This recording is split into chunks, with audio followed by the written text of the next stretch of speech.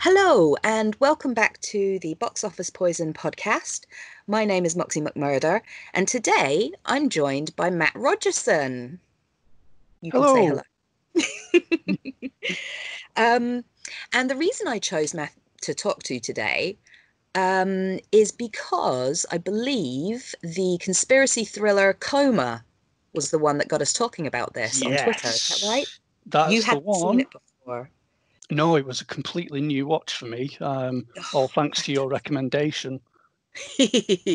Well, let's start with Coma, just because that's the one that got us into this. Sure. Um, it's a medical conspiracy thriller written by, is it Robin Cook, I think, I think you're right, yeah. and directed by Michael Crichton, if I believe correctly. Yes. Yes, Michael Crichton of Jurassic Park fame. I actually really Hmm. like his books, just as a side note. I don't think I've read a single one of his books to my shame. Oh, But for a writer, I think he makes a really good movie director. oh, definitely. Definitely. I mean, just taking Coma as an example is I just think it's perfect, quite frankly. Um, I love that Michael Douglas plays a, how shall we put this kindly? Um, an awful dickhead. He's a bad knob, isn't he? He is, isn't he? Just so full of himself. Yeah, yeah, really full of himself. A bit, I don't ever go so far as to say misogynistic, but certainly chauvinistic. Oh, Uh, definitely. and Definitely. yeah, just all round bit of a dick.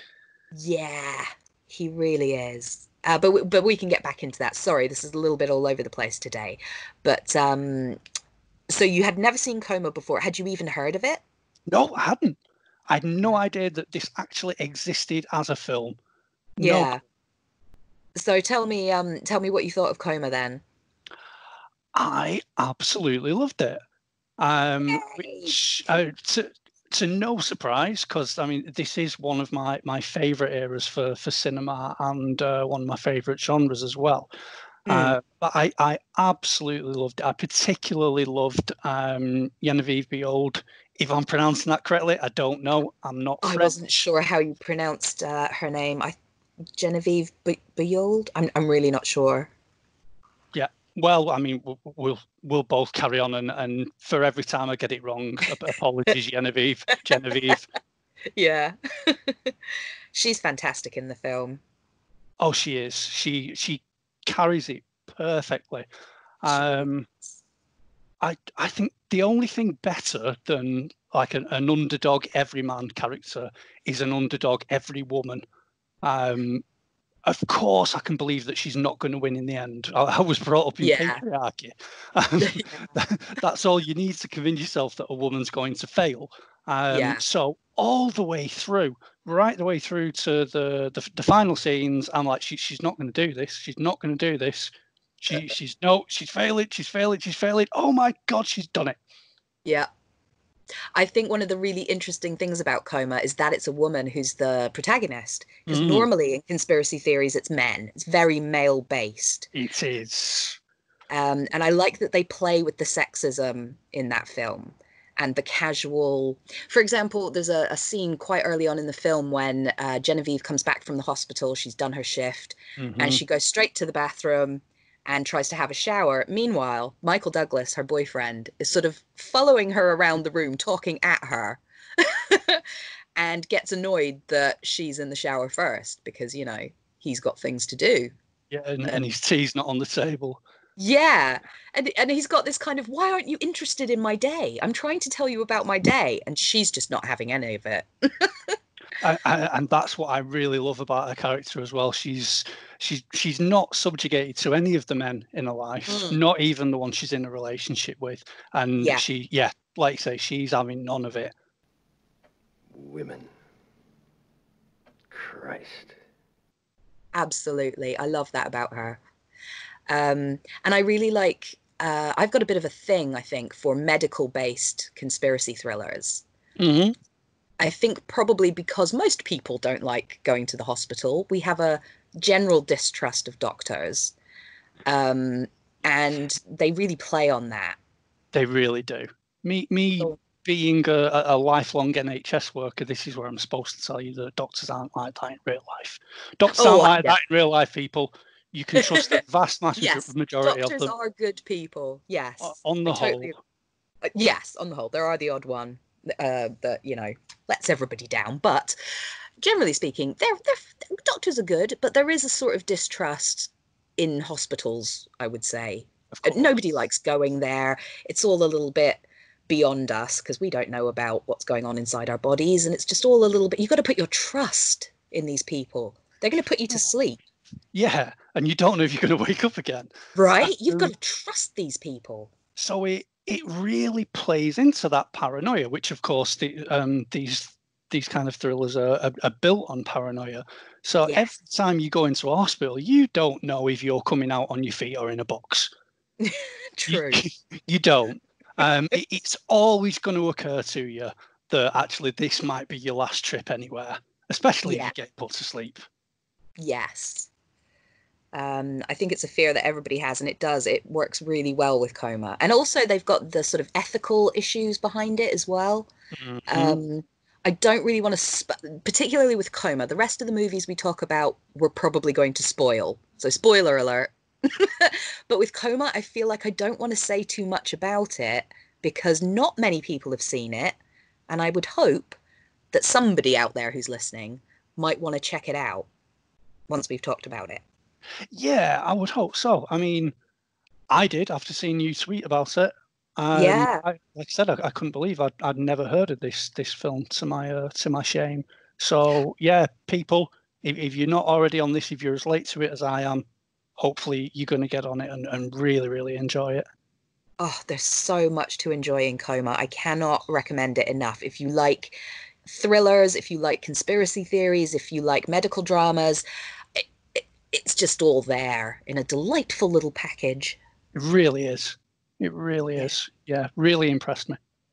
And I was surprised when I had never heard of it before. This was, I don't know, maybe 10 years ago. I went down a rabbit hole of, I want to watch all the conspiracy theory movies. And Coma came up in a search that I did. And I was like, what the hell is that? Never heard of it. Um, and it's just one of these sort of unsung, underrated, under-discussed, however you want to put it, one of those movies. But I would urge anybody to go and see it, and I don't want to spoil it for anyone. Yeah, same here. It's not one that gets a lot of press when people think about conspiracy thrillers. Mm. I once fell down the exact same rabbit hole that you did, and I bypassed it completely. But Yeah. it really is worth a watch. It's worth several watches, in my opinion. Yes. Yes, I agree. Um, is there anything else that you'd like to mention about Coma before we?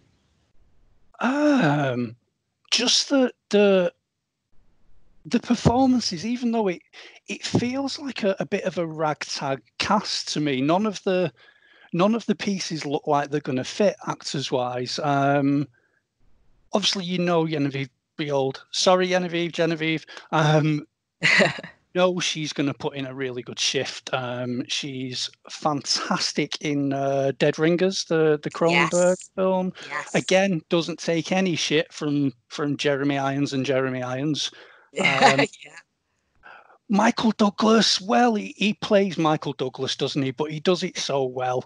He does. Um, you, he's not an actor; he's a movie star, and it was clear right from very early in his career, and it's clear in this film as well. Yeah.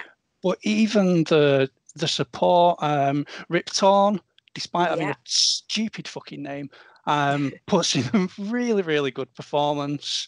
Yeah. Um, who else? Oh, Um, Richard Widmark. Richard oh, Widmark. is he the guy that plays the head of the hospital? Yes, the Yes. chief of surgery. Yeah. Yeah. Creepy dude. Mm, really, really good. Yeah. Yeah, Everyone puts in a solid performance. It's so watchable. It's just uh, I don't even know how even to describe it beyond that. Do you know what I mean? it is. It's intensely watchable. Uh, Yes. it really, really is. And yeah, don't be fooled by the fact that it doesn't have your Robert Redfords and your Warren Beatty's in it. The cast are fantastic, well written, well directed. Yeah. I'll be watching it again before long. I'm so pleased that you enjoyed it. So pleased. Hey. Oh, sorry, and Tom Selleck as well. Yes, of So course. as a patient. Of course. Yes. That's always good. So there you go, Doesn't Magnum fans. um so yeah, 70s conspiracy theory movies were they were like big business. Like there was just a lot of them in the 70s, which makes sense. Because at that time, I guess, the public at large were becoming more aware of distrust of the government, would you say? Absolutely. You Yeah. know, So Watergate and the Vietnam War and sort of that kind of post-civil rights era, and just everything was kind of cooking in the yeah. 70s. Yeah, Vietnam War was already starting to go south for the US, but I think Mm. hadn't they just invaded Cambodia as well It could be. I'm around that so time? probably, yeah. Because let me just double check the dates here because I am terrible for that. Um, Vietnam War. Because didn't it end like in like 76? Yeah. Um, Oh, okay, 75 it says here. 75. Okay, and Um, I'm just looking up. Yeah, Cambodia, they invaded in 1970. oh, right, okay, yeah. So there's a lot going on. And people in general were starting to become, yeah, more aware of the the toxic influence of the government, basically. Yeah. And a lot of these movies are a kind of reaction to that. Would you agree? Yeah, very much so. Very much so. And I think, um, well, there's lots of parallels to some of our top politicians now, particularly if you live in the US or even the UK. Yeah, But yeah, that was it was a real turning point for the citizens of the United States, I guess, um, with Vietnam and Cambodia, and then with Nixon yeah, absolutely shitting the bed and letting the whole country down. yeah, Um, I think also though there was, and we spoke about this prior to recording, but I think you'd struggle to argue a stronger decade for cinema than the 1970s. yeah, You've got the permissive 60s had kind of led to an explosion of subversive, challenging cinema, no matter what genre. yeah, Uh, absolutely. and of course, it was the new Hollywood period as well, wasn't it? Which, Yes, it was. in my humble opinion, was kind of Tinseltown's final golden age. Yes. And the wealth of directors that got started in that decade: Robert Yeah, Altman, Mel Brooks, yeah, Francis Ford Coppola, William Coppola. Friedkin, Yeah, De so Palma, yeah, De Scorsese. Palma, Like, Scorsese, loads and yeah, loads and loads, Sidney Lumet, Alan yeah, Bakula, yeah. dozens and dozens. If we wanted to name them all, this would be a 4-hour podcast, I think. It would, it would. But you're right. The 70s is often sort of derided, really, and people say, "Oh, nothing good came out of the 70s." I disagree entirely. It was such an epic decade for movies, for music. It's and like we were saying earlier, in terms of cinema, the 70s, it doesn't matter whether it's a musical, whether it's action, whether it's drama, whether it's horror. There's just a wealth of All excellent of it, cinema yeah. from that decade. It, Sci-fi, comedy, yeah, exploitation, anything yeah. you're into. I definitely agree that it was kind of the last hurrah um, of Hollywood and that sort of system of making, if you will, a picture. But you know what? The damn thing is, you got to be serious about making a picture. Yes, You know what I mean? rather than Um, a tent pole. yeah, yeah. And so original, and they just have that excellent aesthetic of the 70s, which I just dig. I really do. I was born a bit too late. You and me Um, both, and I think part of the reason the 70s suffers in retrospect is because it doesn't have that friendly, snazzy nostalgia sheen to it. like the 80s had. So Yeah. everybody looks to the 80s. It's all neon and bright lights, big cities, and the decade of excess. So it's very easy to look back on that decade with a sense of nostalgia. Whereas with 70s movies, it's not the case because it's all so grubby and It is, isn't it? It's dirty. gritty. And Yeah. yeah. And that sort of that grittiness, that dirtiness, that grubbiness is so prevalent in so many of these movies, like Klute, for example. Did you Yeah. rewatch that at all? Do you know what? I didn't. That's not one of the ones I rewatched Okay. in prep for this, but I have a relatively decent memory for that film. I couldn't remember most, to be fair, really all I remembered was I was about to call her Glenda Jackson. That's not right. Jane Jane Fonda. Fonda, Her, yeah. yes, her character is so brilliant and so, what's the word? She's so progressive that Yes. it must have been startling for people who at the time, because that's what, 71? Yeah, Yeah. 71. And she's talking filth. She really You know, is. it's fairly graphic for Yeah. 1971, and coming from Jane Fonda, and this from an acting dynasty, and who she was and everything, and I don't know, I can just imagine people being really shocked by some of the stuff that came out of her mouth. I imagine so. I can't imagine it went down well with the older demographics. No. When she's walking around swearing like a sailor on shore leave. Right? Yeah. But looking fabulous while she does it. She is Absolutely. so stylish in that film. She really, Um, really is. I believe she won an Oscar for Klute.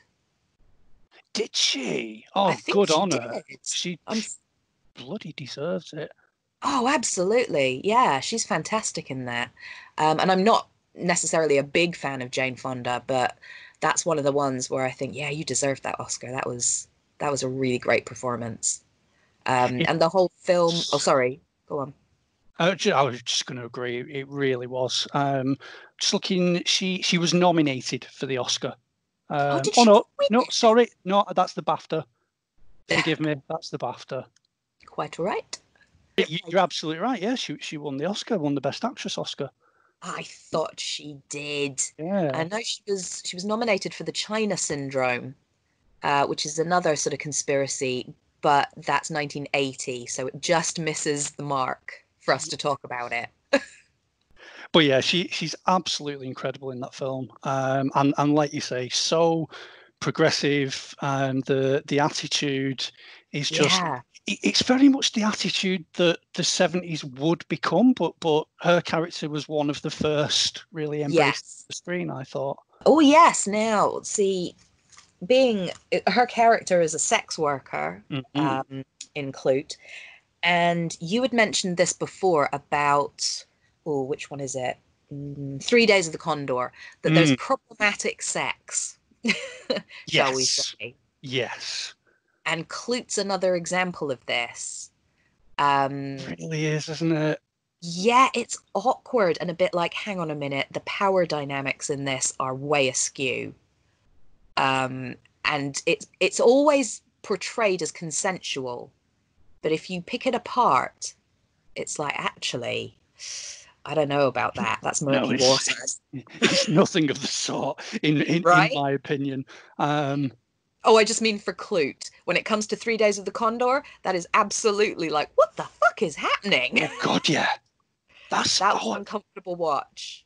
Rewatching that film, it surprised me so much. I remember absolutely loving 3 Days of the Condor. I remember watching it on telly as a kid and Yeah. really, really loving it. And then, yeah, put it back on last week.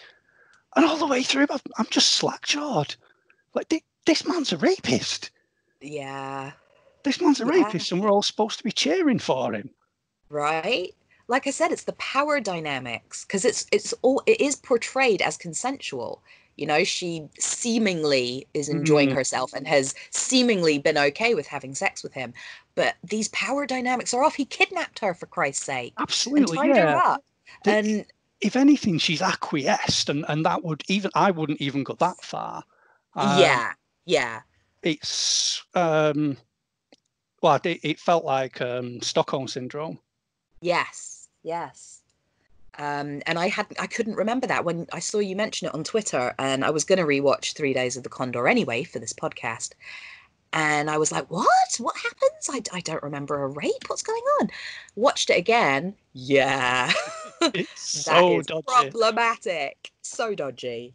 And Klute has the similar sort of setup, which is Yes. muddied even further, I think, possibly because she's a sex worker. So there's like that audience perception of she's okay with it. But again, stop, pick it apart. The balance is off. You know, they're Yeah, not on an equal footing. I mean, you could argue she's okay with it, but they've got this abusive client, and they're just passing them Yes, on from one girl to the next. And absolutely. he's doing the rounds. He's having a whale of a time abusing all these poor prostitutes, and Yeah, that's not right. It right, really isn't. absolutely. But I feel like at the time, there probably was a public perception, and to be fair, there still is a public perception of sex workers being just sort of okay with anything that happens to them, which isn't true and isn't Yes. right. No, Um, absolutely. and that's, I guess, one of the issues that maybe some people have when they go back and rewatch these films from, the 70s. It was a different era. It was a different time. And, sexual harassment was happening left, right, and center, and nobody said anything because it was just the way things are. Right. Yeah, and if And I, you've got, sorry. oh no, I was just going to say, and rewatching these old films with a modern day perspective on things, I don't personally have a problem with, but a lot of people do. Yes, absolutely. I don't either, because it gives me the opportunity to pick it apart and say, right, okay, Yeah, this isn't all right now. yeah, If it was made now and made in much the same way with much the same content, I probably wouldn't go to see it. yeah, I would expect filmmakers of today to have, I guess, a bit more of an attitude that reflects today's society. And I mean, I know sex workers still don't have the protections they should have, yeah, even now. Although sex work, I think, it's a bit more normalised these days. You've got yeah, this various avenues in sex work now, mm, but back in the 70s, they had no protections whatsoever. The best no, protection they could get was a pimp, and usually the pimps were abusive to them as well. yeah. Tough It's times. it is. And I think, unfortunately, for a lot of people today, they have such a problem with these problematic parts of the that they won't go back and rewatch it, or I should say, watch it for the first time. Yeah, and I get that. I mean, we all Yeah, have our line, don't we? I mean, yeah, as far as I'm concerned, anything that's been made by a nonce, I'm not going anywhere near it. yes, I'm not That's giving my them my line. money. Yeah, absolutely. Um, the example I always use is Rosemary's Baby, because people have Mm, such a problem, understandably, with Polanski, because he's a rapist, a child yes, rapist. yes, he We must is. never forget. But I think Rosemary's Baby is a fucking masterpiece. But that said, if say Criterion released a super sexy version of Rosemary's Baby, I wouldn't buy it No, because I don't want any of my money going to Polanski. I will no, buy a second-hand copy. I will torrent it. I will do whatever I need to get my hands on it, but I'm not giving him my money. absolutely. I'm more than happy for my viewing pleasure of that film to go to Pirate Bay, but I certainly Yeah, wouldn't be popping down HMV or jumping on Amazon to buy a yeah, copy. But yeah, yeah, it's difficult with a number of these films, and not everything's on the level of Rosemary's Baby and Polanski. But like you say, with films like Klute, with films like 3 Days of the Condor, you look at it now and it doesn't mm, go over well. I no, couldn't root for Robert Redford in that film. no. I I remember getting to a point where I'm like, right, I'm in Max von Sydow's camp. As Yes. far as I'm concerned, Max von Sydow's the goodie from here on out. um, yeah, 3 Days of the Condor. I remember really enjoying it the first time I saw it, but the second time I watched it, like you say, it was a bit problematic in places, and I don't know, I didn't find it quite as gripping as I remembered it being. Yeah, same. I mean, I still appreciate it is a really well put together film, but Yeah, I do find it lacking in certain areas. I think Robert Redford spends a lot of the time not doing very much, just going back to the apartment with her, staying for a bit, leaving, going for a bit of a mooch, going back. He seems to do that over and over without getting much further at all. Uh, yeah. it doesn't quite have that absolute gripping tension from start to finish that I remembered it having when I saw it much younger. Yeah, yeah, same. And I couldn't quite put my finger on it. I couldn't quite, what's the thing that it's lacking? And I couldn't quite put my finger on it, but I was like, yeah, I'm just not as gripped by it as I remembered being.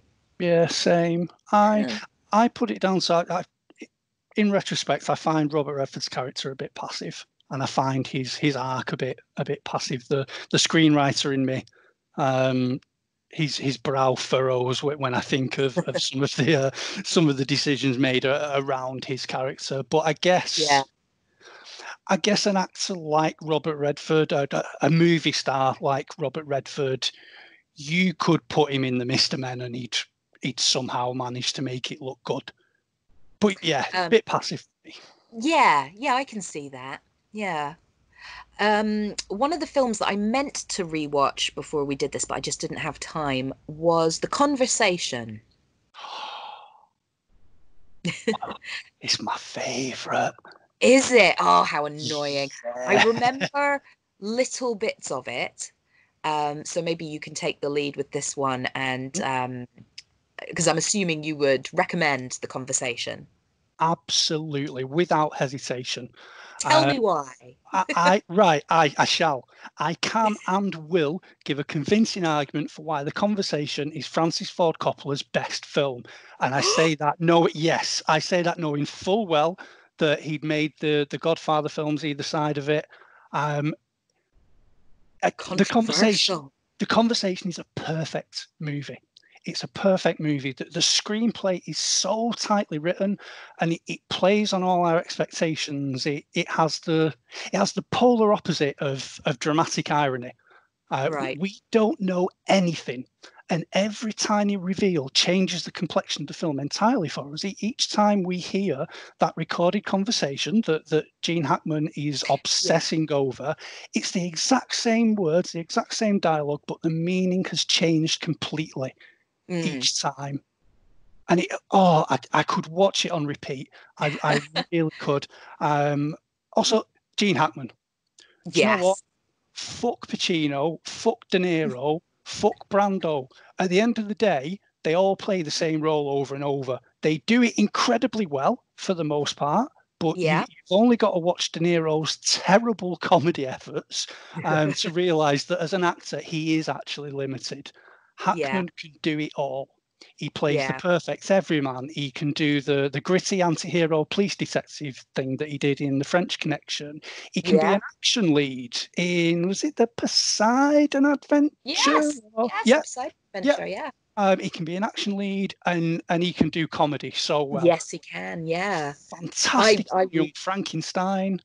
Yeah, I love Gene Hackman. I think he's great. I know that he's a little bit of a prickly gentleman in real life, but I don't care. Yeah, absolutely. I mean, I don't want to be his mate. No. I just want to watch his films. Um, he's Lex Luthor. I can watch again and Yes. again and again. Yeah, just everything. He's a From wonderful actor. from what I recall about, excuse me, from what I recall about the conversation, um, like you mentioned before, he's like obsessed with this recording. Mm. Um, and he's kind of like losing his mind a little bit. I seem to recall shots of him just, yeah, listening over and over in that tiny little room. Yes, he really is, and he's basically his life and his career is going to shit all around him. And he's just stuck there with this recording that he is absolutely obsessing over. And so the film does for me what 3 Days of the Condor should have done. He Right. spends so much of his time really sitting around doing nothing, and yet he's not the remotest bit passive. He doesn't come across as passive. It always feels like something's happening. The plot's moving along, even if he's sitting still. Yeah. I seem to remember the ending. I mean, I don't know if we should spoil it or not, because again, the conversation, even though it's well regarded, it isn't talked about very much. It isn't, and I think that's largely because the minute you start talking about Coppola, you start talking about The Godfather. True. So maybe we won't spoil the ending, but from what I recall anyway, the conversation is definitely worth watching because it does flip the script, like you say, continuously. Every time you hear it, it takes Yeah, on a different meaning. it really does. It does it so well, and I can't think of a single film that does that as well as the conversation does. Yeah. What else did I watch? Oh, The Parallax View. That's a trippy film. So trippy, so different. I mean, so oh goodness, I've forgotten his name, the director. It's Alan Pakula, Alan J. Pak Pakula. Alan J. Pakula. He made 3 films that they refer to as the Paranoia trilogy, Yes. which is All the President's Men, Klute, and The Parallax View, Yeah. I believe. And of the 3, The Parallax View is the trippiest, most out there, um, feast for the senses of a movie. Absolutely. You get after Klute, which was a reasonably grounded thriller. Yeah, Obviously very, very subversive, but reasonably grounded. After that success, you can tell now Pakula's playing, he's experimenting. yeah. He's seeing what he can get away with. The use of sound and color is so unique in the parallax view. Um, there are times when the sound is really loud, times where it's quiet, there's background music, there's all this stuff going on. It's such a immersive film for me anyway. Yeah, fully agree. And I'm not really a fan of Warren Beatty at all, but there's something about his character that I'm okay with, and I go, yep, sure, I'm in. Do you know what? I'm the same. I don't rate Beatty at all. Whenever I put a film that I've not seen before, and then his big leery mug appears on the screen, I'm instantly reaching for the remote control. Like, not Beatty. And I can't even put my finger on why, but there's certain actors that just turn me off. I Tom know Hanks is one. exactly what you mean. Oh, Tom Hanks. Oh no, I like. Yeah.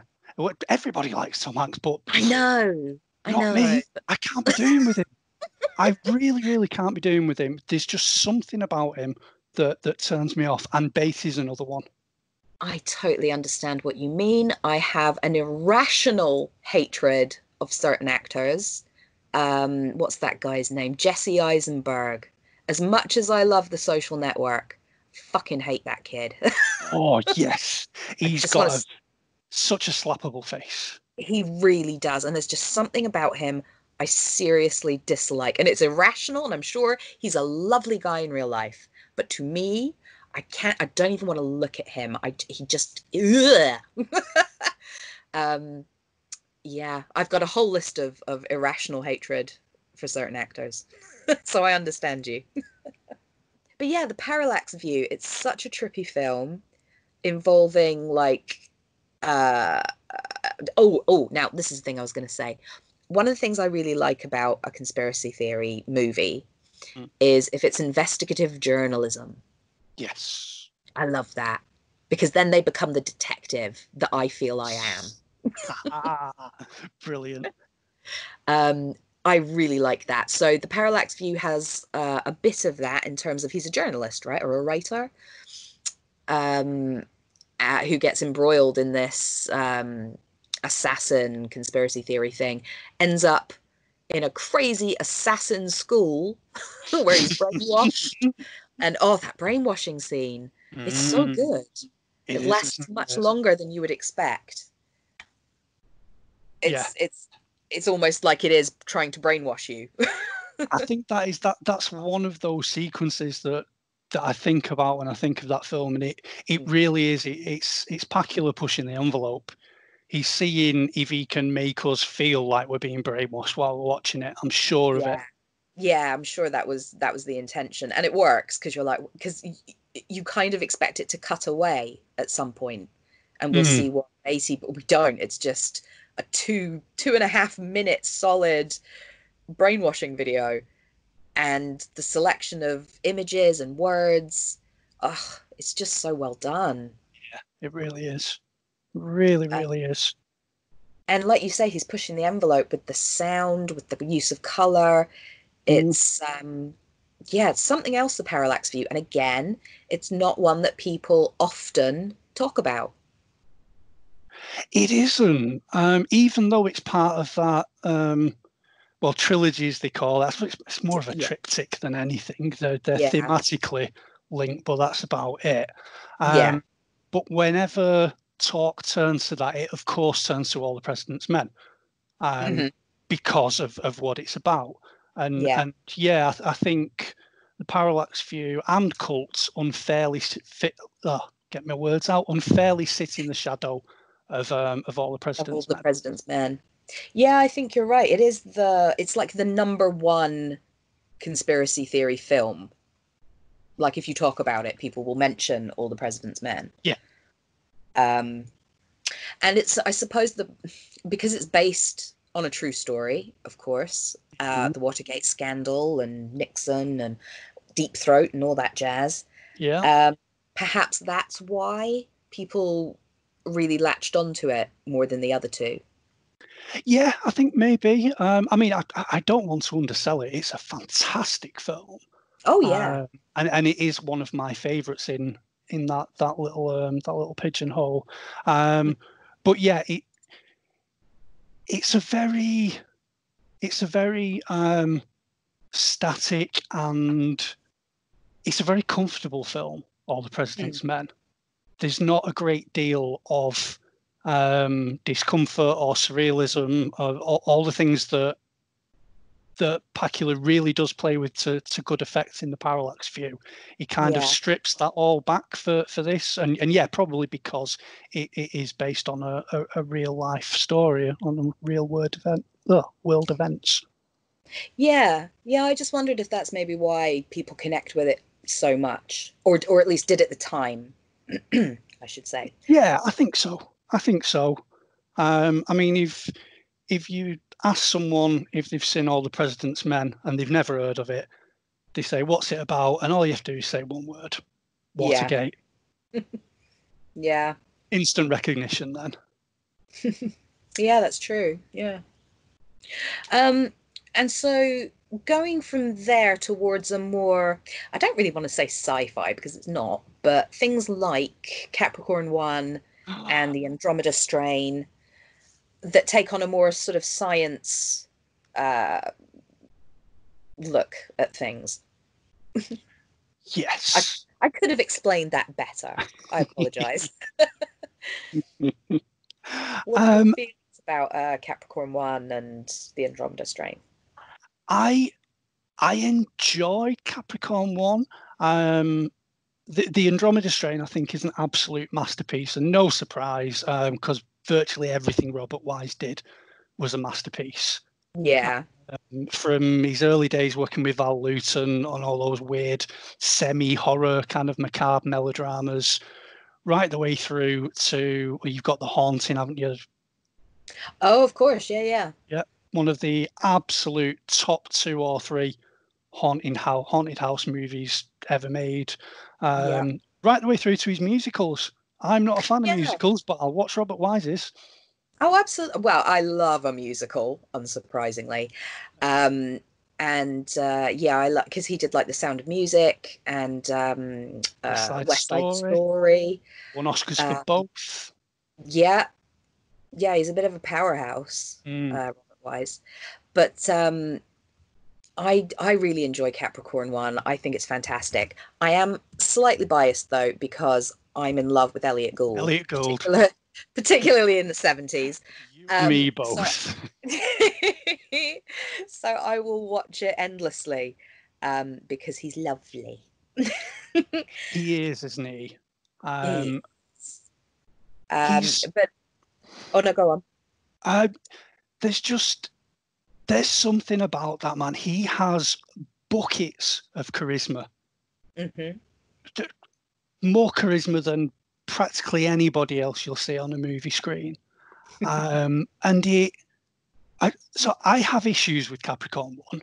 Okay. And again, it's the writer in me. I have issues with the fact that we have got more than one protagonist. Okay. So we've got Elliot Gould as the reporter, but we don't actually meet him until I think about 10 or 15 minutes into the film. That's And right. Yeah. prior to that, we've been following James Brolin and his little crew, O.J. Simpson and the other one. Sorry, other one. We're, we're following those three. Sam Waterston. Sam Waterston. Sorry, Sam, if you're even still alive. Yes. Is he? Shit. Sorry. I'm not sure, actually. Let's find out. We're on the Let's internet. Poor old Sam Waterston. Blah, blah, blah, blah, blah. Is he still alive? This is a bit macabre, isn't it? He's still alive! Oh, shit. Sorry, Sam. Sorry, Sam. He's 79 years young. Good on you, sir. Anyway. And it's terrible that I don't remember because I actually find his character the best of the three. I find him far more endearing. That constant comedy as anxiety thing he's got going all the way through it. He's constantly joking, constantly making sarky comments, and it's very clear it's his way of dealing with his anxiety. And I think that's a fantastic trait that his character has. O.J. Simpson doesn't really get to do a great deal, but I'm not going to worry about that too much. James Brolin, I'm not massively sold on. That's fair enough. I never have been. I think he's a face rather than anything else for me. I'm like, oh yeah, it's that guy. But he's set up as our protagonist for the first 15 minutes or so of the film, and then Elliot Gould appears, and I'm like, what? Elliot Gould's in it, and he's only just on the screen now. What are you doing? Yeah, I can appreciate that. And then we follow him and we follow James Brolin, and I'm only really interested in Elliot Gould. Yes. Because how can you be interested in anybody else once Elliot Gould has graced the screen? Oh, I absolutely agree. Like you say, bags of charisma. Doesn't matter what role he's in. He's just endlessly watchable. And brings a certain wink and a nod to his characters that I enjoy. Yes. There's always that self-awareness, isn't there? Yes. It's like he's kind of projecting that he knows he's in a film and he's enjoying it so much and having so much fun. But he gets away with it every single time. Fantastic actor. Yeah, he is. He's brilliant. And perhaps maybe one of the reasons I like Capricorn One so much is it kind of plays on the whole, like they didn't really land on the moon and it was all a hoax. Shouldn't they have got Stanley Kubrick to direct this? I know, right? Just the most poetic thing. Absolutely. That would have been brilliant. Yeah, wouldn't it? Wouldn't it just? Yeah. But yeah, it really does. It plays on this very well received conspiracy thriller conspiracy theory. Sorry, that they never went to the moon. It's quite easily believed. Yeah. Give the background of what was happening, you can see why people would think that it was a put on, Yeah. and that it was politically motivated. And yeah, this film very much nods to that, just replacing Yeah. them with Mars. Yeah. Um, oh yeah, the Andromeda Strain. Now that's a complicated film. Good Lord, don't pop out for a brew during that one. True, true. I actually just bought the I think it's Arrow released some super duper version of the Andromeda Strain. I'm not sure what the extras are on it. I haven't had a chance to get to it yet, but I'm excited to, because the last time I watched the Andromeda Strain, I was hooked. Yeah. Absolutely hooked. Like, tell me more, tell me everything. Oh my God. Oh, I'm It's not sure. shot so beautifully. Yeah, I mean, I'm not sure I know everything. I mean, this will be a good one for people who don't want spoilers, because I don't think I can explain the story very well at all. It just it is so deeply meshed into the science of it. It is Yes. very much. It's not a science fiction film. It's a science film. Yeah. And it's what feels like real scientists doing real science things, that just happens to be based around this strange, what is it? This strange strain that has killed a load of people in a remote village. Mm. The plot moves along so quickly, to say that vast swaths of this film are spent in one location. Mm-hmm. It just bang, bang, bang, bang, bang. Don't turn your attention away from it for a second, or you will be lost. Yeah. It if memory serves, it kind of has a bit of like a claustrophobic feel when they're in the science labs and everything. Oh, very much so. Oh, and again, it was written by Michael Crichton. Of course it was. Oh, well, that makes sense. Um, so yeah, and again, that's Robert Wise, isn't it? We said. It is. It Yeah. is. It's hard to do Robert Wise justice as a director, because he just everything he makes is just perfect. Yeah. Yeah, he's got the Midas touch. It means that his career it's essentially a flat line, just a very, very high one. Yes. That he doesn't have those dips, those peaks and troughs that pretty much all directors have. Mm. He's just constant. Consistent. Yeah, banger after banger for decades and decades and decades. Yeah. Um, yeah, I really enjoy the Andromeda Strain. It does, like you say, it's not quite sci-fi, but does involve, space and science and all those sorts of things. Yep. For anybody who's slightly more interested in the science, uh, what's the word? A science bent. Yes. You know what I mean. I know what you mean. It is. Thank you. It's so deeply embedded in the science of the story, Yeah. which undoubtedly comes from Crichton's writing, because he is very good at that. Whether it's this kind of science or whether it's medical science, he clearly does his homework and Yeah. fills his writing with this detail that carries across to the film adaptations. I have a vague memory of knowing that Michael Crichton was actually going to be a doctor, I think. I'm pretty sure he went to medical school. Well, that would And make a lot of sense. yeah, and he was kind of writing on the side. And then when the writing really took off, that's when he was like, do you know what? I'm not going to be a doctor. I'm going to write instead. So that makes sense that these things feel so genuine. Mm.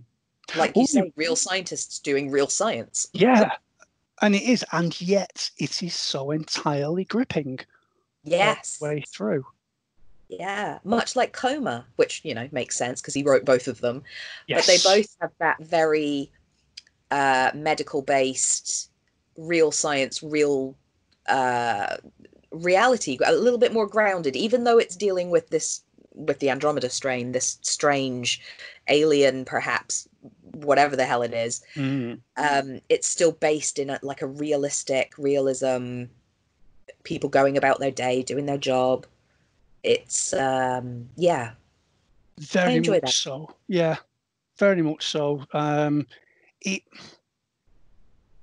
it doesn't get bogged down by the need to have action Yes. like a lot of films can do, especially if they're based on works or scripts that have a lot of scientific detail in them. You give it to a director, and then all of a sudden, like, right, no, they've got to be going somewhere. They've got to be doing something. More Yeah. explosions.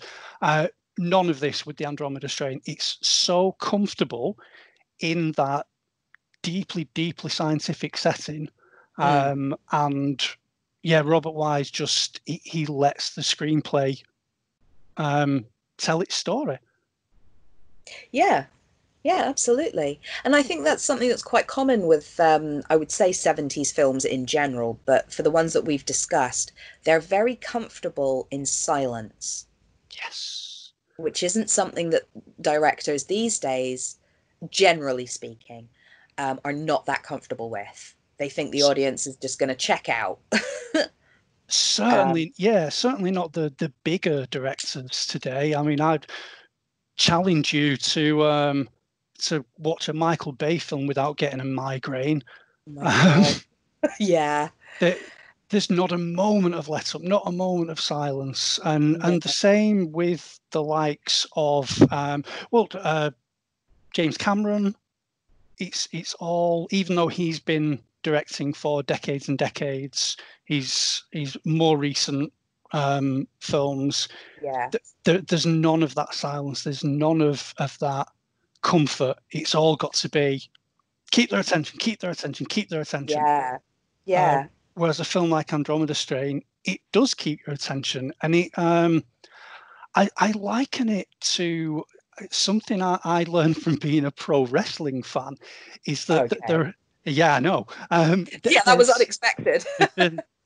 Yeah, a bit of a weird turn, but there are certain performers in pro wrestling who, rather than doing the whole shouty, over the top, ripping their shirt off things in their promos, what they do instead is they talk very quietly and very slowly and deliberately, and they're really telling this story, and they're drawing you further and further in, because you've almost got to strain to hear them. So you Yeah. give them that bit more of your attention, and Yeah. you suddenly find that they've got you. They've completely won you over. Same with this film. Yeah, absolutely. And it was the same in Klute as well. There's a moment where I was going to say Kiefer Sutherland, Donald Sutherland, notices that someone is on the roof of this building that he's in with Jane Fonda, and Yes. they go silent, and there's just silence. And it happens in a lot of these films. They're so comfortable with taking a pause, even if the pause is an uncomfortable one. Mm-hmm. They're comfortable in showing you that pause. And like you say, you're almost leaning in, you're waiting for that reaction or the whatever the person's going to say, and it draws you in a bit more. And I like that about these sorts of films. You and me both. Yeah, I absolutely love it. Yeah. You've only got to look at something like The Exorcist, Mm. which it's not only comfortable in those silent moments, it revels in them. Yes. So Yeah. much of that film is spent in either silence or very, very hushed voices. Slow, quiet conversations between these two priests.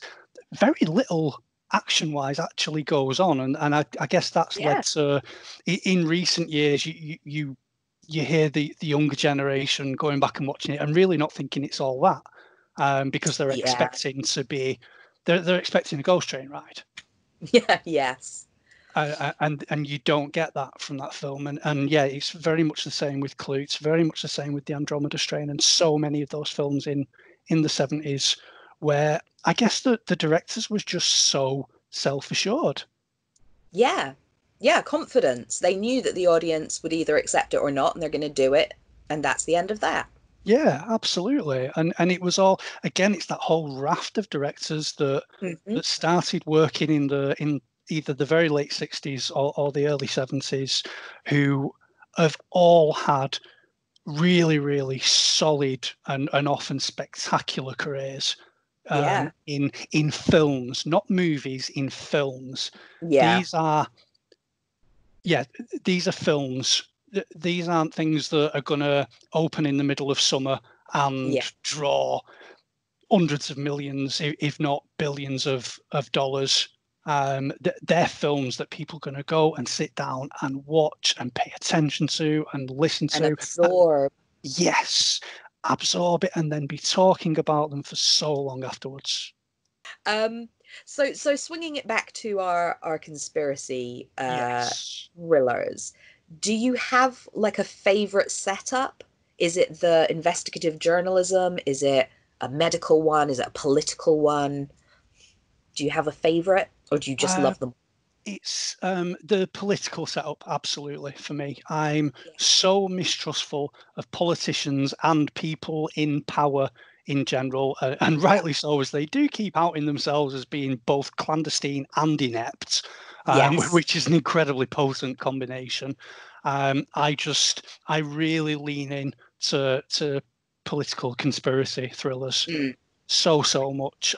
All three of the Pacula films, Klute, Parallax View, All the President's Men, The Conversation, which we talked Yeah. about, 3 Days of the Condor, until I rewatched it and it turned out he's a bad rapist. Um, that would be my absolute favourite, but I would say that the science setup is not far behind that.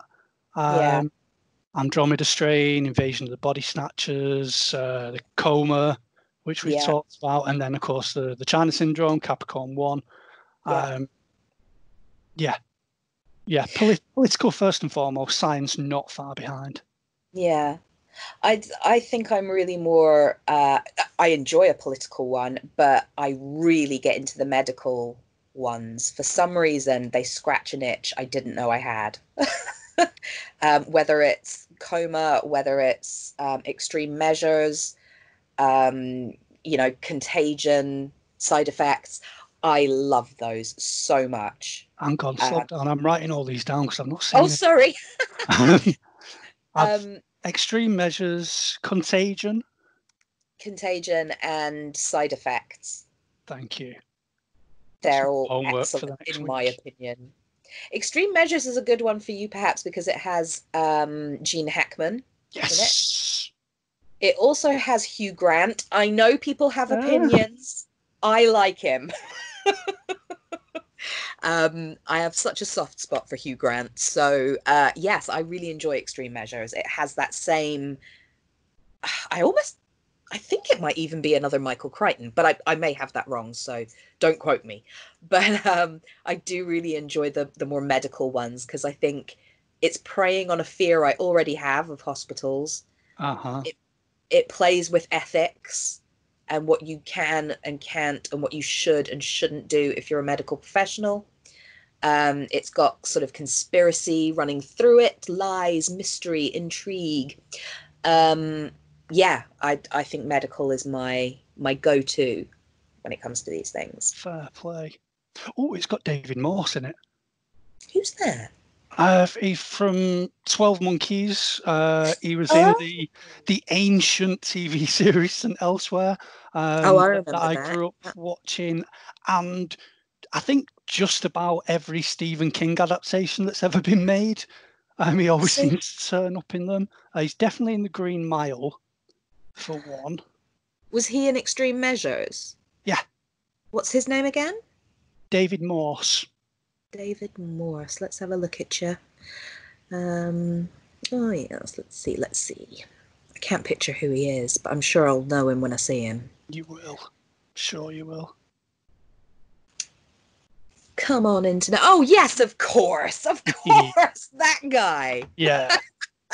He's never a good guy. Nope. Mistrust him. Like, just run away if you see that guy. Run away. Absolutely. Yeah. Yeah. He's always up to no good. Yes. Right the way throughout his entire career. He does it Yes, he's your so go-to bad well. guy. So well. Yes. Um, so yeah, I really like Extreme Measures. I think it's good, but the others are excellent as well. Contagion, Side Effects, Coma. Um, Fantastic. I think it's interesting that, I mean, obviously, real world events influenced these 70s paranoia conspiracy films. Mm. Why do you think we don't get so many of them these days? If, Ooh, I mean, considering, you know, the government in the UK and the government in America is fucked. So why aren't yeah. more filmmakers diving into that? I I think we're in the exact kind of climate right now that could see a boom in them again. When all this COVID business has died down, Yeah. and hopefully we're not all dead, and people can start making films again because I'm running out of them. I need some new ones. I could quite easily see a new wave of conspiracy thrillers being well received. Yeah. As for why they kind of stopped being made, I do have big opinions about this that I've got into many arguments with people about. Sure. I will state that two men are responsible for the death of the conspiracy thriller and the death of the new Hollywood movement. Those men are Steven Spielberg and George Lucas. Oh, controversial again. I'm Yeah. loving this. Well, Continue. Jaws and Star Wars. And I'm not speaking to the quality of either film. I love Jaws. It's a Yeah, fantastic film. It's an absolute masterpiece. And to it say is. that they really thought they weren't going to be able to pull it off. Yeah, wonderful, wonderful film. Star Wars obviously has influenced an entire genre of kind of sci-fi soap opera, and got probably the most committed fan base of any set of films ever. Yeah. However, they ushered in the era of the blockbuster, and we've never left it. It's it started with those two films. Jaws was a huge summer hit. I Yep. believe Star Wars was a huge summer hit as well. And Yeah. then all of a sudden, everyone in the studios realized, hey, if we can make more of these big summer hits, we can make more money. Yeah. And it Yeah. carried on through the 80s, through the 90s, and it's almost gone to its logical conclusion now, because unless you've got superheroes, Transformers, or The Rock, you ain't getting a decent box office. That's so true. Everything else has been pushed to the side. So the Hollywood financiers get more and more money. Mm, The Hollywood producers get more and more nervous about all these humongous box office receipts they're expected to deliver, just in mm. order to make a bunch of parasitic billionaires even fucking richer while the rest of us fucking starve. Um, No, I feel you. I feel you. they did have a go at bringing these back in like the late 90s, around the turn of the millennium. Yeah, I Uh, was gonna say there's a few actually that's I mean there's a couple of good ones from the 80s as well, but speaking more recently with things like Arlington Road and The Constant Gardener, which I yeah, think were sort of late 90s, early 2000s, I think. yeah. Um, I think the Constant Gardener was probably the latter end of that period. It was, yeah. but they made these films, and they see they're what I would call, they're not pessimistic, they're cynical. They're very But cynical that's why we properties.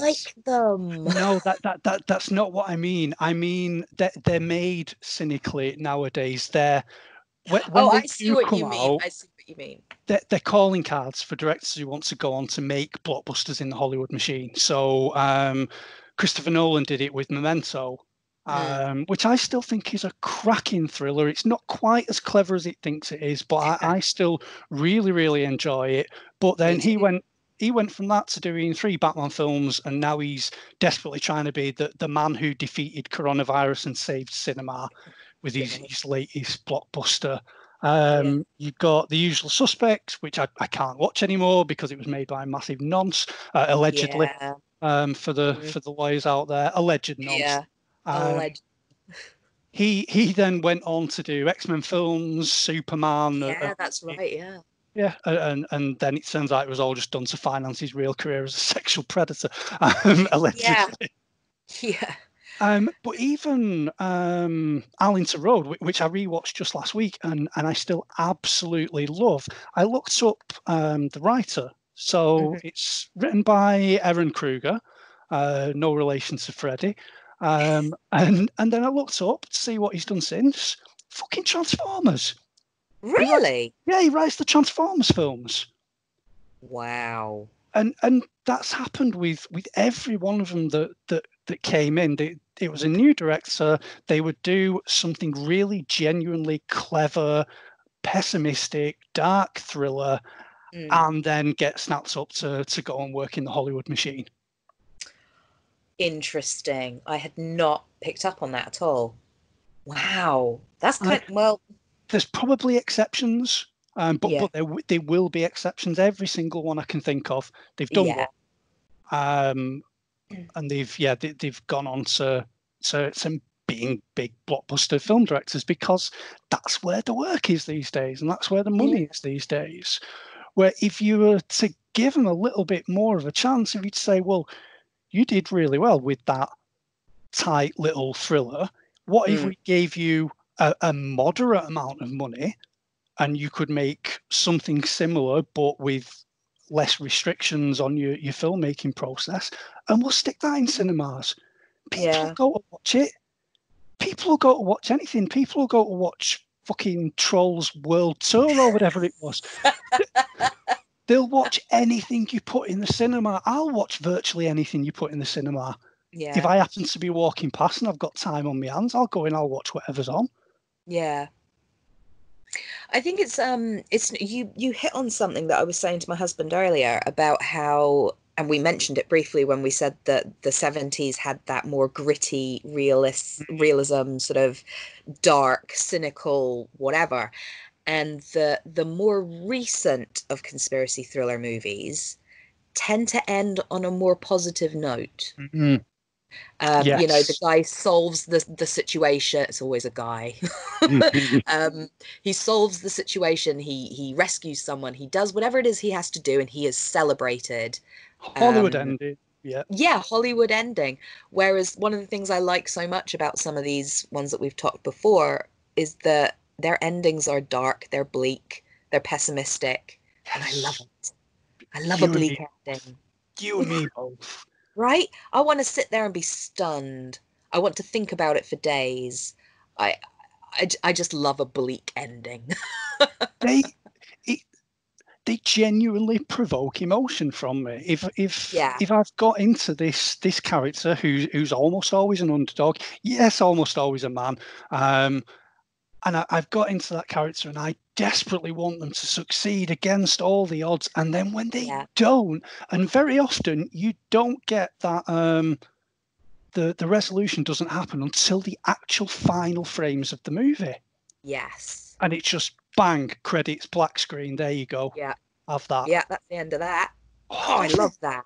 Yeah. Right? It's such a gut punch. Really because is. You're so used to the standard, you know, movie setups and whatnot. And when they do that to you, it's just such a gut punch. And really I love that. Yeah, you and me both. Whereas, like you say, with the newer attempts, very often there will be, not so much with the late 90s ones, but with more recent ones, very often there is that positive finale. And not just that, but the resolution happened and there's still 15, 20 minutes of the film left. Yeah. For just weird, vague niceties. Yes. So yeah, you spend the last 15 minutes watching something that isn't even part of the story. Essentially, the story's over. Yeah. But we're just getting the nice cuddle at the end. Yeah, we're getting the nice cuddle at the end, which kind of, I mean, you said you felt like you're 100 years old earlier. I certainly feel like I'm 100 years, and my brain can only take in so much new information.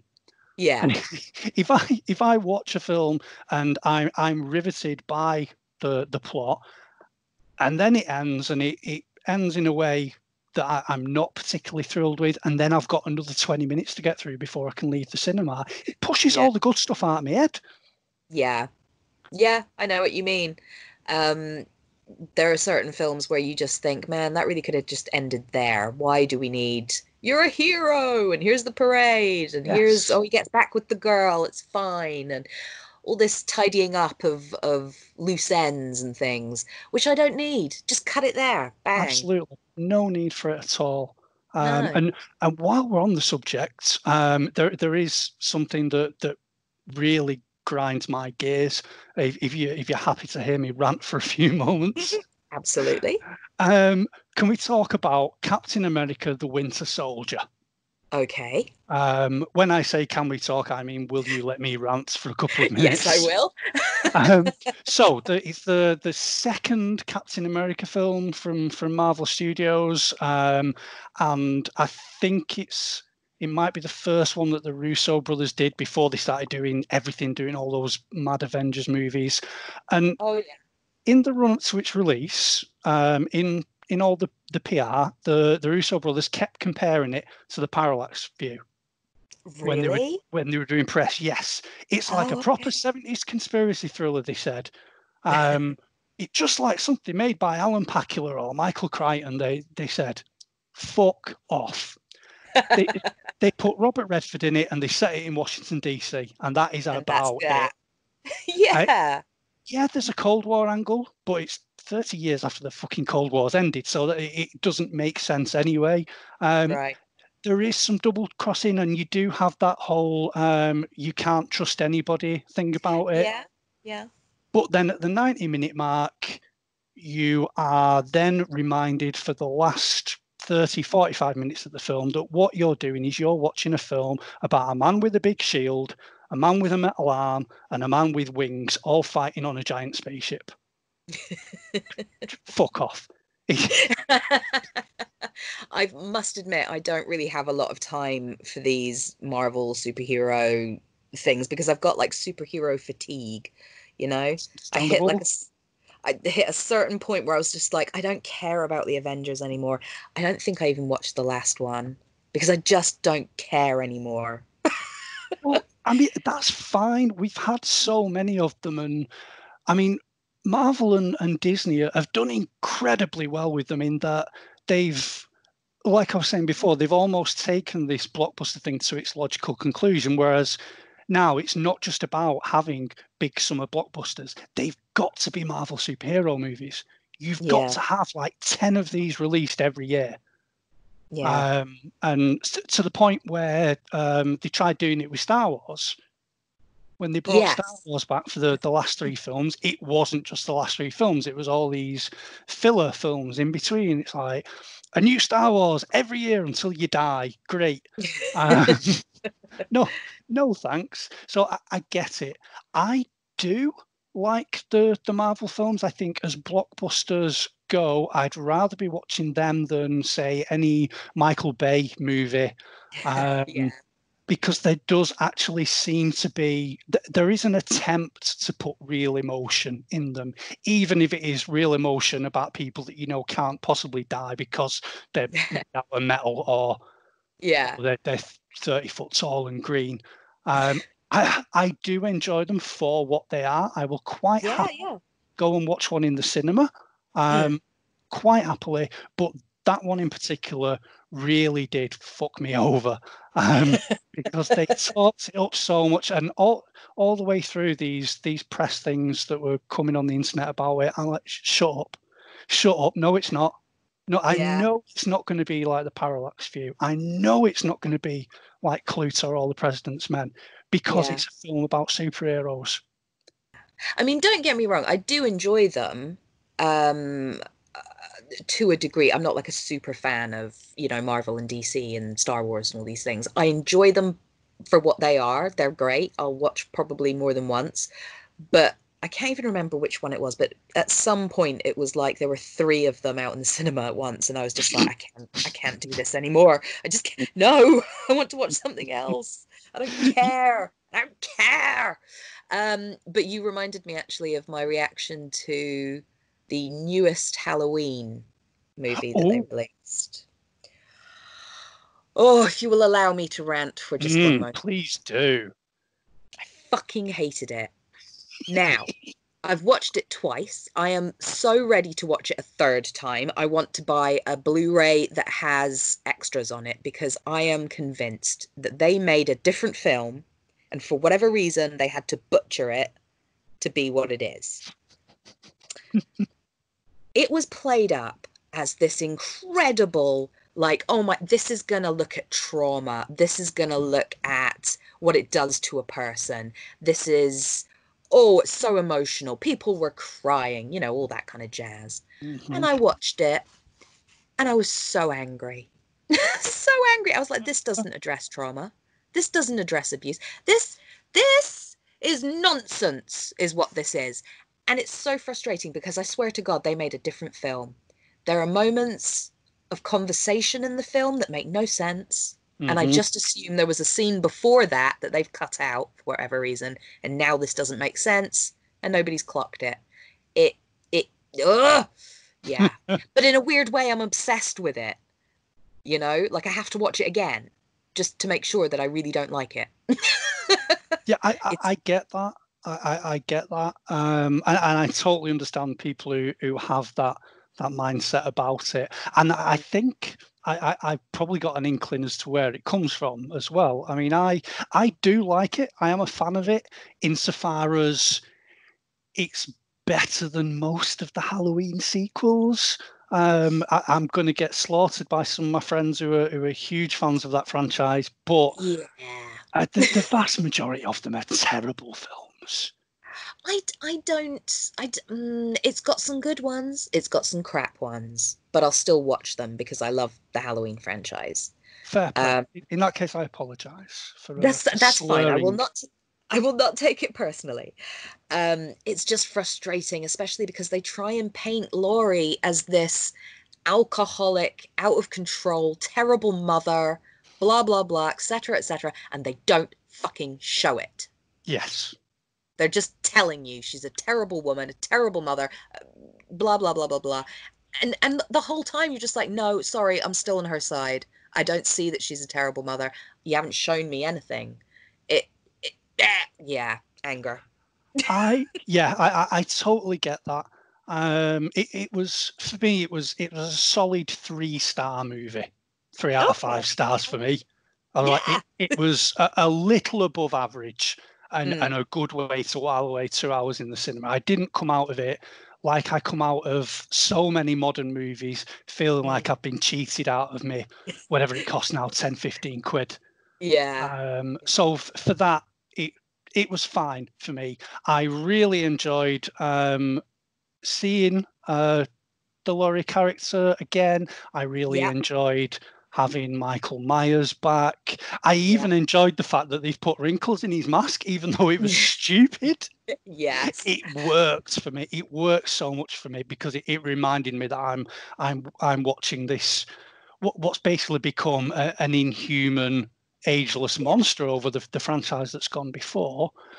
But if you're gonna have a film that you want to focus on the effects of trauma and PTSD from someone who's gone through something like that, don't get it written and directed by the people who did Pineapple Express.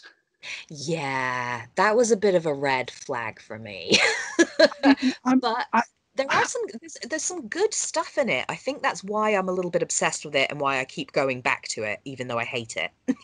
There's there some really really is good stuff in there. It's just not consistent. Yeah, there really is, and I don't like to pigeonhole people, and I do think that anyone in any creative art should be able to move across genres and have a go at everything. However, and I will say I'm a big fan of David Gordon Green. I'm a big fan of Danny McBride.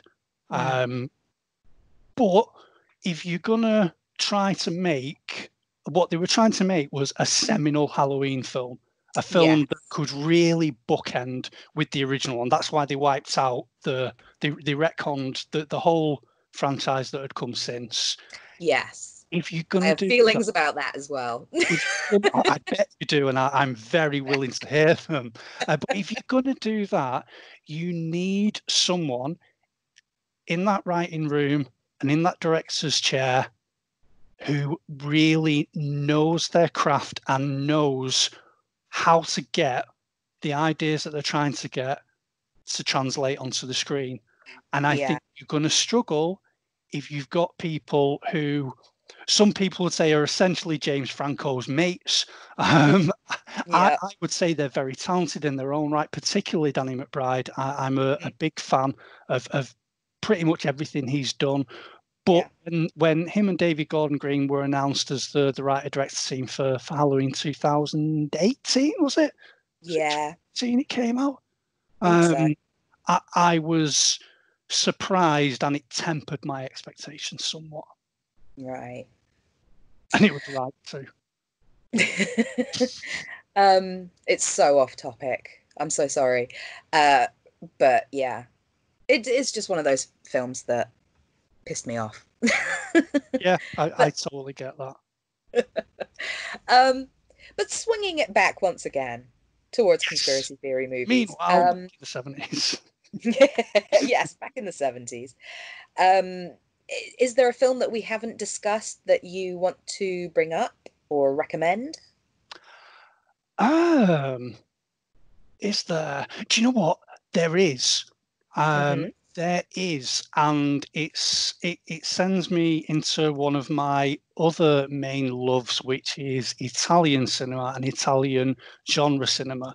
And that film is Investigation of a Citizen Above Suspicion. I have never heard of that. Petri. It is wonderful. It's an absolute wonderful film, and you should drop what you're doing and go and watch it right away.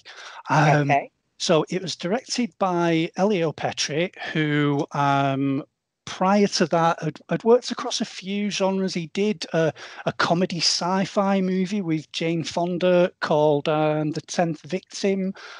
He did with her and Marcello Mastroianni.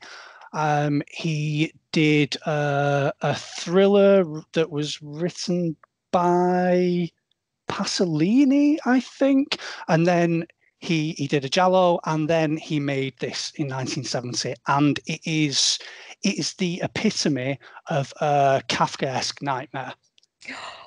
What's it called again? Investigation of a Citizen Above Suspicion. So it stars my favorite actor in all of cinema, Florinda Balkan, an Argentinian actress who did most of her work in Italy. She's incredible, and it also stars Gian Maria Volonte in the main role. Yes, sorry, Moxie, it's got a male lead. They all do. Not only is it from the 70s, it's from Italy. So yes, you're damn right, it's chauvinistic. And he plays like a recently promoted police inspector who he kills his mistress. He kills Florinda Balkan. That's not a spoiler. It happens in the first few minutes of the film. Right. And then he spends the rest of the film covering up his involvement in the crime. But he can't help but try to give himself away, and he insinuates himself into the investigation, and he keeps planting clues and dropping hints and saying things that should tip people off, and he gets more and more frustrated by the fact that they're not getting onto him and they're not catching him, and it just carries on like that. And I'm not going to go any further because I would delve into spoiler territory there. Yeah, that sounds fantastic. It is a wonderful film. It won an Academy Award. It won the Oscar for Best Foreign Language Film in 1970. And I don't think I've heard of it. From that point on, certainly in Italy, Elio Petri became a bit of a superstar. In his homeland, he was revered in the same way that Fellini is revered, or Pasolini, or Antonioni.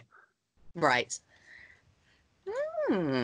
Yeah, I'm definitely going to check this out. This sounds like my cup of tea. I do enjoy a bit of Italian cinema. I was actually hoping that you might come back on for another episode where we could talk about Italian horror. Oh, go on then. Go on then. Excellent. You're twisting me arm. Is there anything else that you wanted to highlight? About investigation? Oh, Or, yeah. in 70s conspiracy thrillers in general. Is there another one that you might recommend, or? No, but I would Okay. love if we have a few minutes to talk about one of the more recent ones, which I know you're a big fan of, and I'm as well, Arlington Road. Yeah, absolutely. Uh, Let's talk about if, Arlington Road. if there's room to talk about that, even for a couple of minutes. That is one that it's another one of those ones reached, I think, around the millennium, maybe very, very late 90s. I feel like it was a 99, 98 maybe. 99. Hey, there you go. Hey. And yes, it was one of those ones that was a calling card for the creative people that made it, but it's just so damn effective. It It is. has such a fantastic cast. Tim Robbins is always incredible, and he's incredible in this. He can go from being lovable everyman to the most evil person in the world Yeah. at the tip of a hat. He does it He, so well. he's so good at playing sinister. He really is. He really is. Yeah, and such range as well. I mean, if you look at he's the same person who was the lead in the Shawshank Redemption, where Yeah. you couldn't have more of a polar opposite, I don't think. Yeah. Jeff Daniels I think he is post the Big Lebowski. Jeff Daniels. Oh, At Jeff this point, Bridges. Jeff Bridges. Sorry. Wrong Jeff. Jeff Bridges. Yes. Jeff Yeah. Bridges is. I think he's post the Big Lebowski. Jeff Bridges at this point, so he is leaning into the absurd shouting a little bit, but because of the film, it works. It works. Yeah. Joan Cusack is. How can you not love her? Oh, God. To say that the script gave her very little to do, she is fantastic. She is, yeah. Um, She's one of the most memorable things for me, actually, when it first came out and I watched it. It was her performance that kind of stuck with me. Good, yeah, it was with me as well, and remains, because you really do get an instant feel that she is something really sinister. Like she could be a Russian sleeper agent Yeah. posing as this all-American suburban mom. Yep. And she can do it with just a look. Yeah. That actor can do more with a look than most can do with a page of dialogue. And which She's is handy wonderful. because they never give her any fucking dialogue. Yeah. Yeah, she's just like a sinister, quiet Yeah. observer. And the one thing that, even though I like them when they're done well, that bugs me about those films that came out around the turn of the millennium that kind of tried to revive the conspiracy thriller, they all became about the twist. They were Yeah. always about the last minute turning the tables on you. Ha, he was the bad guy all along, which now feels really contrived because so many people have done it. But with Yeah. Arlington Road, just as he's driving in to that underground car park at the FBI offices, Yeah. a few minutes, and it suddenly dawned on me, and I was just like, "Oh, you fucking beauty! You absolute fucking beauty!" I did not see that coming at all. Absolutely love it. Fantastic. Performances are fantastic. The screenplay is so tight, which is why I was so surprised to find out that Aaron Kruger's gone on to write the Transformers films. Yeah. Oh, and the score, isn't that Angelo Badalamenti? Badalamenti. Oh, my dad. I love him. His So music much. is so perfect. Yeah. I think we're both pretty big David Lynch fans, are we? Am I Yes. right about that? Yeah. Yeah. His collaborations with David Lynch are just perfection. Literal perfection. Yeah, as creative personas, as artists, they complement each other so well that you really notice when you're watching a David Lynch film that Badalamenti hasn't scored. Yes. Yes.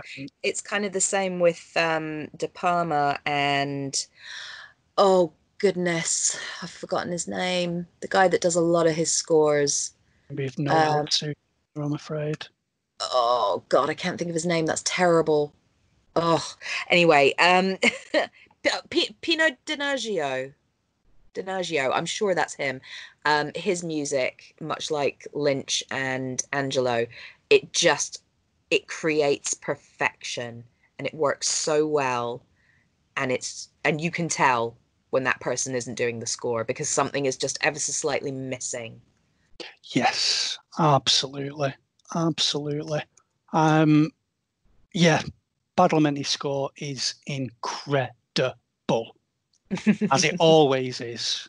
Yeah, yeah. There's some other good conspiracy thrillers that are sort of post 70's that we don't necessarily need to get into, but I just want to give a shout out to films like Blowout, Yes. Silkwood, oh yes, and Halloween 3, Season of the Witch. My Yes, favourite Halloween film. I'm throwing it out there. Is it? I Yeah, really like it. I It's fantastic. yeah, I love that film, and I know it's one of those that it's gone back and forth between being hated by everyone to being loved by Yes, everyone to being yes. reappraised and whatnot, and it's almost like the last word's already been said on it. But I do love that film. Such Yeah, a fun thriller. it is. It is. What's the Osterman weekend? Did you add that to my list? Yes. So the Osterman Weekend is directed by Sam Peckinpah, Oh, uh, okay. and it's very typically a Sam Peckinpah film in that around about halfway through it starts feeling like a Western, even though it's not a Western. Yeah, So obviously he made his name on films like The Wild Bunch, some of yeah, the greatest Westerns made that didn't come out of Italy. yeah. Um, and it's got such an incredible cast to it. You've got now I'm going to have to bring it up because otherwise I'm going to start umming and Yeah, ahhing, I'm just forgetting. looking through it now and I'm stunned that I haven't heard of this film. John Hurt, Chris Yes. Sarandon, Dennis Hopper, Burt Lancaster, Rutger Hauer, Mm-hmm. Meg Foster. Like Yep. th Yep. this is ticking so many boxes. I'm stunned. I'm Wonderful, gonna wonderful cast who are all absolutely fantastic in it. I'm a huge Rutger Hauer fan. I'm a big Meg Foster fan. I've got such a crush on Chris Sarandon, as I'm sure everybody does. Yes. Um, he was one of the first men in film that confused me in Oh. quotation marks. It's understandable though. He's a good-looking fella. The Come on. sexiest vampire that ever lived. Excellent. Yeah, Um, this list is crazy. and then you've got John Hurt running absolute rings around them all. Oh, he's having so much fun in this film as he plays the kind of almost typical guy pulling the strings, guy who you don't know whether he's on your side or not, or if he's got his own dastardly plot going on, and he's acting everybody else off the page. No matter how good the rest of the cast are, because he's John fucking Hurt. Um, Yeah. and he's chewing scenery. He's having so much fun on this film, and it's one that it is. I guess the first half of it feels like you're watching something like All the President's Men. It's all very contained. It's all very claustrophobic, and Mhm. everything everybody says has a dual meaning. And then at the halfway point, it just goes completely OTT and turns into essentially a mad shootout.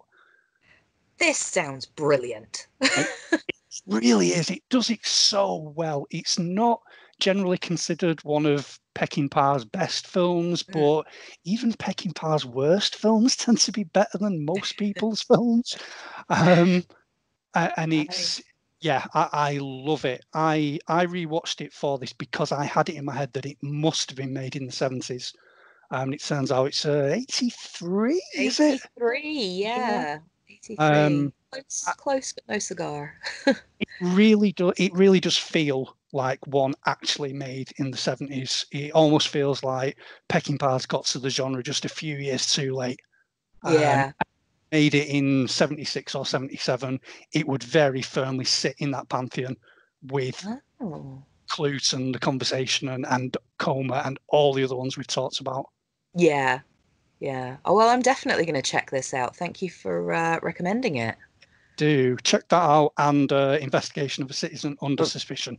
Yep.